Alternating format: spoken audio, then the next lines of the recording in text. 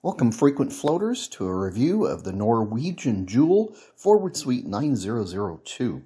As you enter, you immediately come into a chute where you have access to the closet from actually either side, which is convenient if you have coats.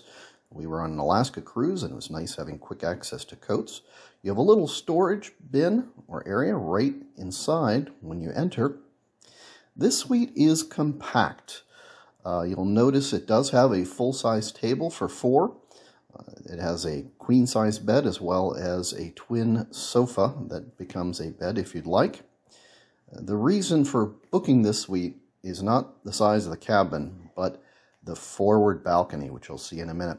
You do have a coffee maker, a mini fridge, and a safe, nice-sized TV, and really ample storage. Here on the right, you have not only twin safes, but lots of storage for clothes and access, as you can see on the left there, to the closet from either way.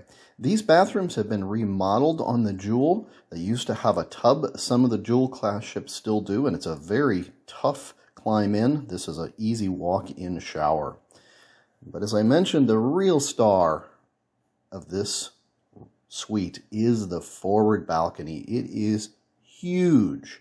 It is a watertight door. You'll need to keep it closed in rough weather. Is it cold? Well, we were in Alaska, so it was a bit cool. But the wind is only bad, really, when it's blowing direct on the ship.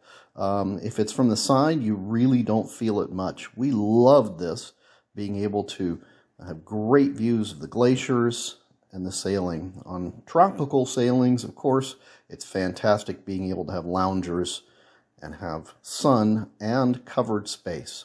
I hope you've enjoyed this quick review. Please smash the like button if you enjoyed our videos.